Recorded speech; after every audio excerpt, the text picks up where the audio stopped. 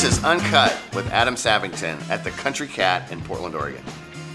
I come from a Midwest background. Hospitality is king. My heartland background plays into my cooking because the feeling of comfort, the bringing together of family, all of that translates into the food and to the experience of Country Cat.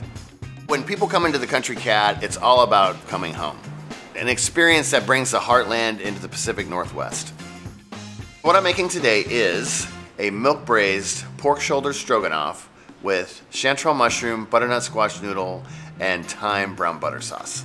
This dish is such a home run because it's that dish that people will come back for because they don't necessarily want to do that at home. The cut of pork that I'm using for this dish is the pork shoulder. It has beautiful marbling and is great for braising, and it works very, very well with milk. What I do with this pork shoulder is I take it and I cut it into the portions that I'm gonna need, and then I salt and pepper it and I let it sit for 2 hours or up to a day. At that point, I take butter and melt it down to the real frothy stage. I add the pork to the foamy butter. I want it to begin to start to sear. After it gets that beautiful caramelization, then I flip it over, caramelize the other side of it, and then I put it on a parchment lined sheet tray with a rack, and I just let it set. After that, I keep all the fond in the pan. I keep all the butter in the pan.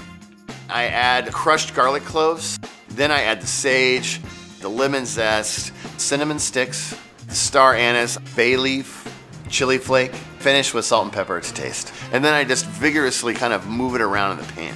After I have the base going, that's when I add the milk and I crank the heat and I scrape any fond that I can get off the bottom of the pan.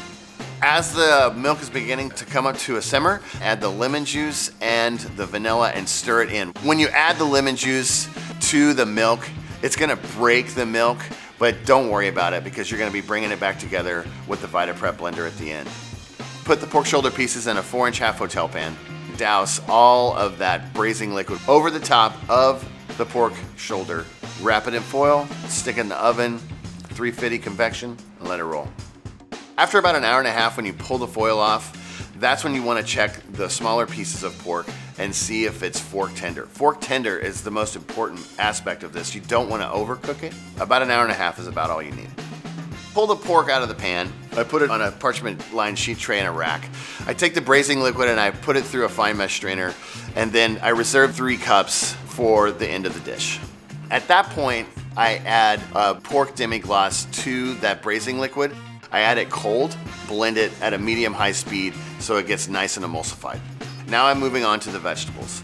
The spiralized butternut squash noodles, I put a tablespoon of salt on it. I get the butter in the pan browning. Then I add the pearl onions and I get them caramelized on the flesh side. I add a half a cup of water and I cover it because I want it to be able to break itself down. I add the chanterelle mushrooms, fresh thyme, lemon zest, and at that point, here comes the brandy. I do a nice deglaze on there, bring that all the way down. You cook it until it begins to release its liquid. That's when I add the butternut squash noodles to that pan. You look in that pan, you see those butternut squash noodles that are opening themselves up. That's when I add the braising liquid and begin to have everything be coated and come together.